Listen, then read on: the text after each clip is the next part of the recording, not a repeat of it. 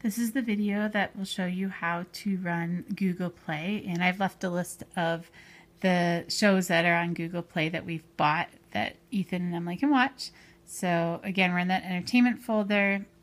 You hit the play movies button, and a lot of times they'll come up with this screen, and way up here in the top corner you'll see this kind of lines menu button. What you want to do is hit that and go to My Library. And once you get into My Library, you can scroll down and you'll see all the movies that we've bought. Do not let him watch Monsters. I'm pretty sure it gives him nightmares and that's no fun. And then the only other thing that you want to know here is My Movies is right here. We do have a couple of George episodes that we've bought under My TV Shows. And then you go down here and hit George, and then they're the two episodes that we've bought.